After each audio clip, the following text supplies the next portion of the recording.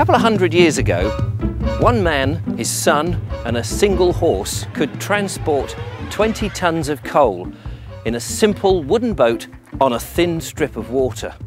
So I don't know if any other craft has been on here over the last 250 years, but I certainly haven't. This is Telford, initially planned and built in the 1960s, and originally it was called Dawley Newtown. But later it was dedicated to Thomas Telford, who was the surveyor of public works in Shropshire in the late 18th century.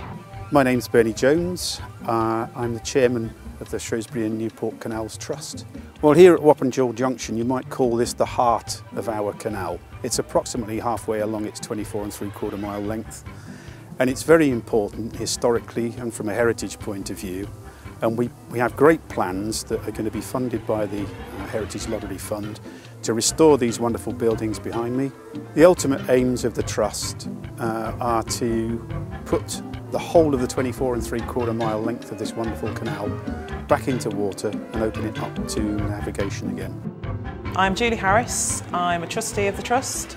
I also coordinate the work parties here at Wappinjall. Volunteers play a very important role in the work we're doing throughout the Trust. Well, here we are in Shrewsbury.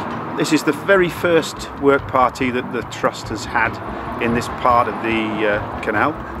And we're here today. We've got a bunch of volunteers that have come from both the Trust and from Harper Adams College. Those 18th century canals started to make money, and soon speculators saw the chance to invest in more canals, and within a few years what's affectionately termed canal mania had begun.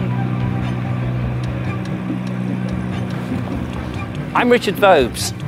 I'm the Bald Explorer, and in the next programme I'm exploring the abandoned Shrewsbury and Newport Canal.